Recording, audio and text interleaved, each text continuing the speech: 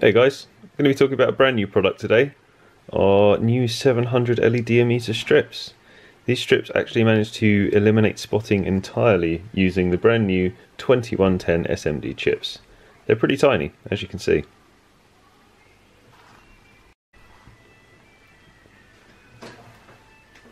The size of these chips makes it possible to arrange them very close together on our 12mm slim PCB. In fact, there's just a 1.4mm gap between them. As you can see, this allows for the appearance of a continuous line of light with no spotting whatsoever.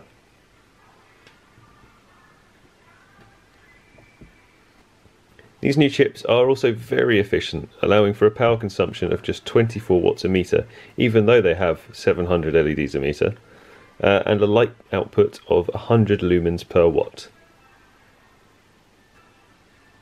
Because the LEDs are so close together, they don't actually work with any of our connectors, so we would have to solder them if you wanted to cut and join.